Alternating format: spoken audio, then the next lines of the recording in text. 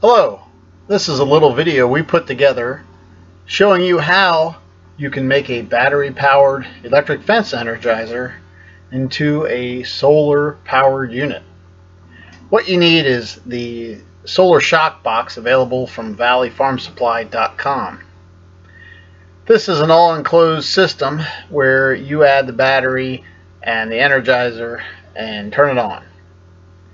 This is a secure system where you mount your components inside. Everything you need included, and it's ready to go. When you get the package from Valley Farm Supply, you're going to have to assemble the solar panel onto the back of the box itself, the hinge where the hinge is, and then you're ready to go. You drop your battery in and you put your energizer in and you hook it up and you're good to go. The box measures about 26.5 inches long.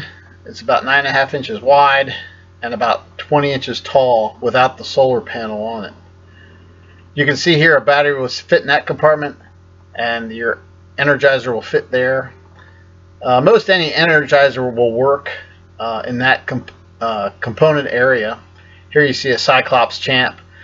We saw a tremendous amount of Cyclops energizers. They're American made units and they work great, but a Speedrite or a Gallagher will fit in that area too. This particular model has a 50-watt solar panel on it, but they do come in a 40-watt, 50-watt, 60-watt, and an 80-watt panel. The size of the panels are going to be larger, but the box should be about the same size.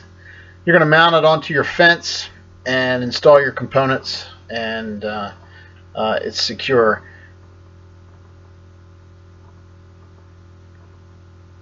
It has an on-off switch, a latch on the side to get in and out, so it's nice and weather-proof.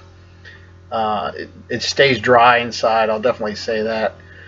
They're good. They're available from valleyfarmsupply.com or Cyclopsfence.com or Cyclopselectricfence.com. Plus we also have Gallagher, Speedrite, Patriot products available at different websites too. But check out our website, valleyfarmsupply.com, and order your solar shock box today. It's just a great, well-built unit made here in the United States. Thanks and have a great day.